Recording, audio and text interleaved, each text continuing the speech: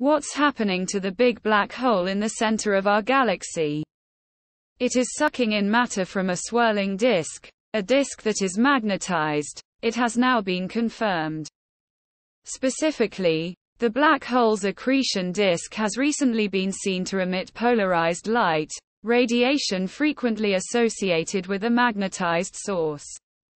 Pictured here is a close-up of Sgr A*, our galaxy's central black hole, taken by radio telescopes around the world participating in the Event Horizon Telescope (EHT) collaboration.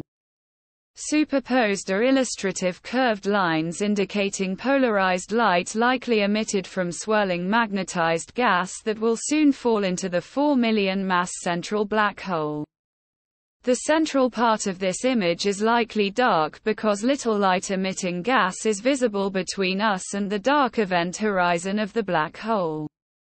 Continued EHT monitoring of this and M87's central black hole may yield new clues about the gravity of black holes and how infalling matter creates disks and jets.